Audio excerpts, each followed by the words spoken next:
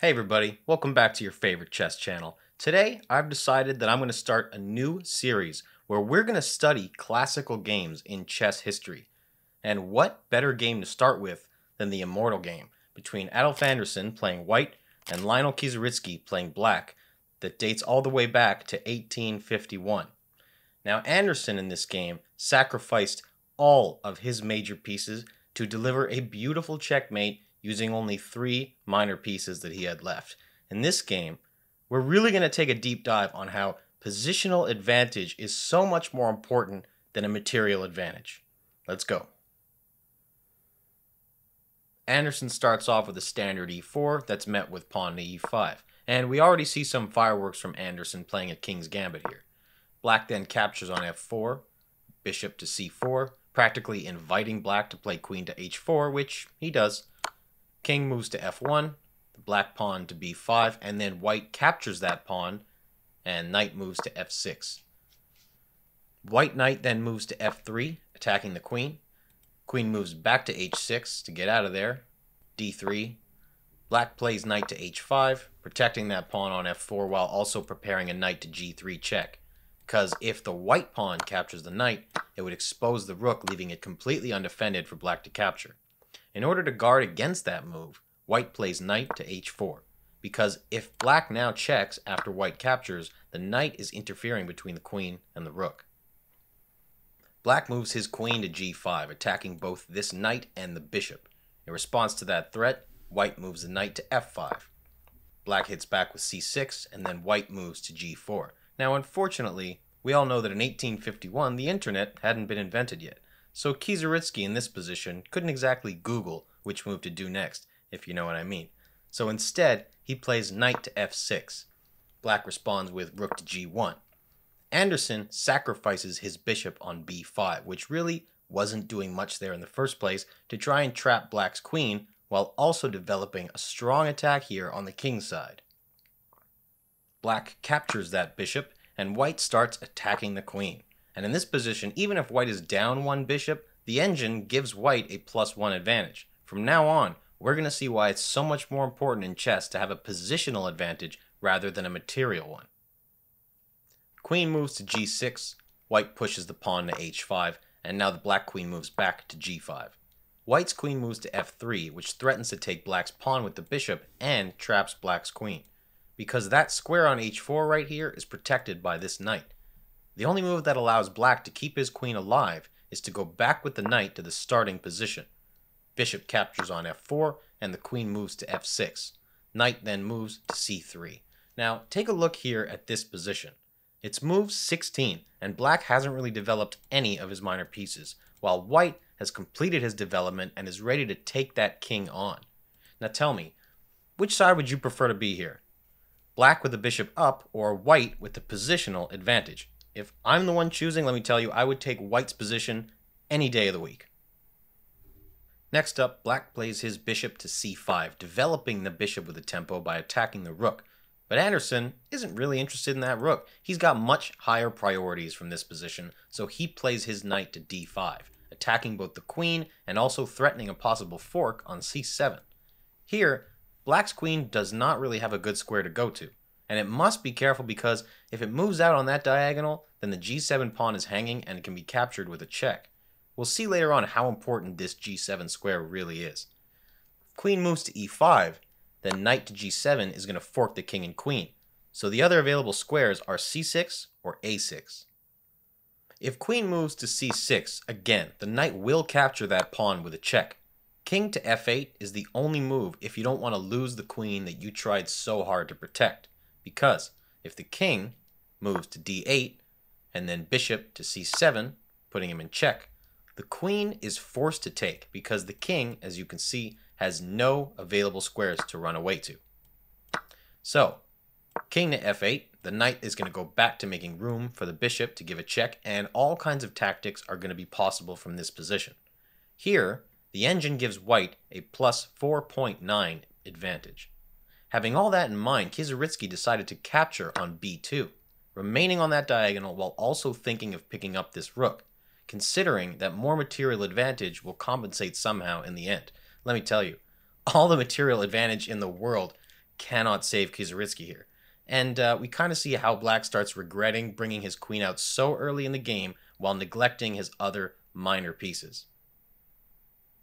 Now, Anderssen, having both of his rooks hanging, plays bishop to d6, attacking that bishop on c5. If black would have captured that bishop, this would be an immense mistake that would have led to a forced checkmate in only 4 moves. Bishop takes, knight takes with a check. The king can't go to f8 because of queen to f7 is going to checkmate him on the next move. So, the only other move to do is d8. See how powerful those knights are? Boxing that king in, leaving him with only one single available square.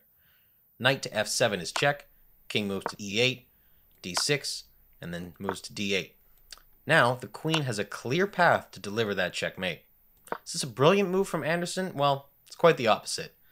Bishop to d6 is a massive blunder from white, tying up the game for black, but luckily for Anderssen, as big a blunder as that was, Kieseritzky's is about to be much worse. First, let's take a look as to why exactly that move really threw white's advantage. Now, bishop to d6 is a major blunder because it allows black to capture the rook on a1. Well, this was pretty obvious, right? Anderssen saw this too, but he thought that losing both of his rooks wouldn't undermine the attack that he had planned, and he was sure he could deliver a checkmate with his pieces already aligned for that task. But black doesn't take the second rook. Instead, he brings his queen back to b2. Now that pawn on c2 is very sensitive, ripping open a king's defense. Also, if white captures that bishop, black is going to capture it back after capturing that c2 pawn. So, white is going to play king to d3 to protect that pawn. Now, black can take the other rook, and even if white has all the attack power facing the enemy king, he honestly can't do a single thing with it. The best he can do here is to start reducing that material advantage. Like so.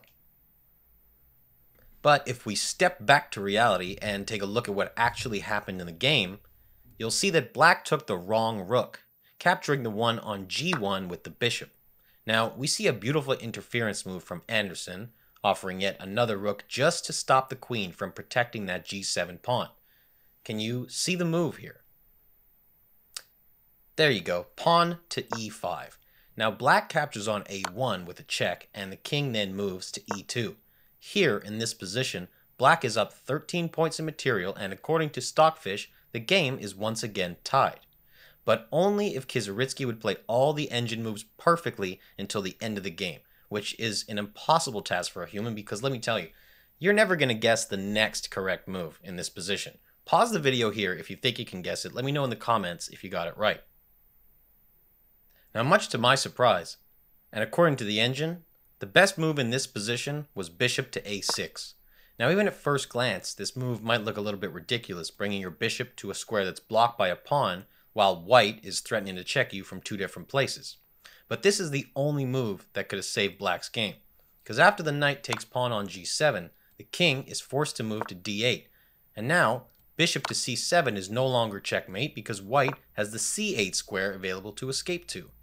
Here, the best move for white is to check with the d5 knight, and after the fork, he should take the bishop and not this rook, because that bishop can be a really malevolent piece for white. If knight takes the rook, the king moves to c8, preparing bishop to b6, and cutting white's king off from every available support. Now, another reason as to why bishop to a6 is the only move that works, if black had played bishop to b7 instead, which is a more natural move if you ask me, at least he's on a diagonal that's actually attacking something. But that's why I'm just an average player and not a grandmaster. Then, white will have forced a checkmate in 7 moves. Knight to g7, placing him in check. King moves to d8. Queen takes on f7, threatening checkmate on f8.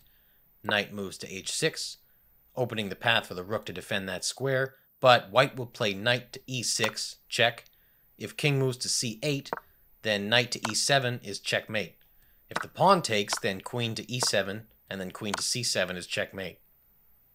So now we see why bishop to a6 was literally the only move, because it not only cleared that c8 square for the king to escape, but also the b7 square if white decides to play those sequence of moves.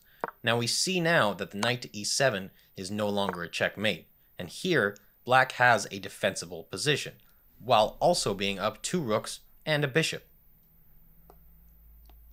But instead of having boring old computers play the beautiful game of chess, we have humans, and humans make mistakes. So here, black decided to deal with the checkmate threat on c7 by playing knight to a6, reinforcing a defense on that vital c7 square. But unfortunately for black, in this position, white has a brilliant checkmate in 3 moves. Tell me if you can find it. A little hint, it involves a queen sacrifice. Congratulations if you did find it. If not, here's the move pattern.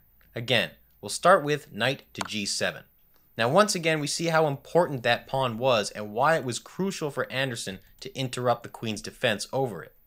King moves to d8, queen to f6, knight captures, bishop to e7.